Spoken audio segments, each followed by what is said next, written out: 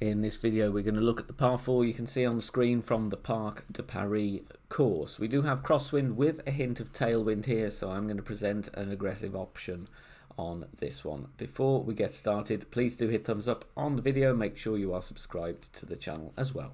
It's totally free. Replays coming from second tee, equivalent to pro and expert division.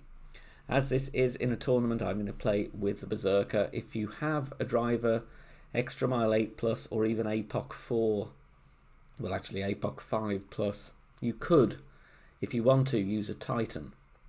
But you will need to stretch out, push up to max, and then apply some overpower as well. If you don't want to do that with the overpower, then go with a Berserker. 6 bars of top spin, 2 bars left spin, and once again we are going to adjust max plus 10 on this one. Berserker, as I said, removes the need for overpower, so we are going to take a standard shot, hoping to hit the rough on the second bounce and then roll out. We will need the pen and paper ready for the drive distance. We are using yardage notes and we want to be in the shadow. We are getting a long roll out here, 372, but we are just going to be okay with the thorn.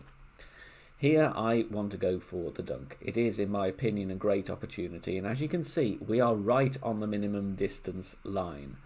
Max backspin, we've got room to adjust because we do have headwind angle here.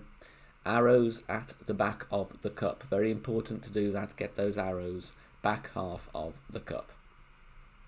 Then we are going to adjust, and from the drive of 372 yards, I'm playing 5% slider, minus 10% elevation. So minus 10% elevation. And once more, take note here, I am not pulling over the bullseye, I am pulling to the bullseye. Then important to center the ball with dunks and hit perfect, which we do, and it drops beautifully for an eagle on this par 4.